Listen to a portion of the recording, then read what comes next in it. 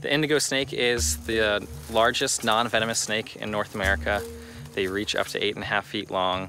Their range is from South Georgia down to the Keys.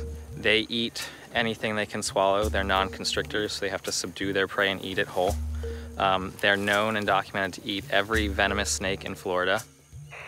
Today we're doing radio telemetry. We put transmitters in these indigos and I track them 3 times a week, and we take the GPS of their location.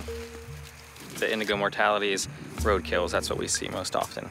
So we're trying to quantify it, which will help us better manage lands down here and for the indigo snake.